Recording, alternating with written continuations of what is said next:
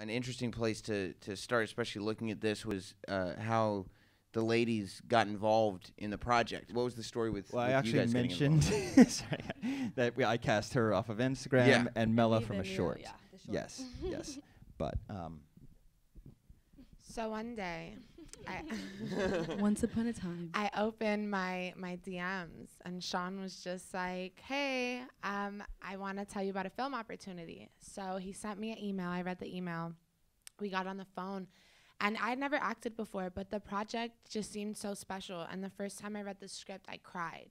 And I read a lot of books, and it's really hard for me to feel those sort of emotions just through reading words. And once I cried reading the script, I just knew it was such a special film and project, and I just really wanted to be a part of it. And I'm just so thankful for Sean and Sam for trusting me and for really helping me through this whole entire process and for believing in me enough to give me such an opportunity.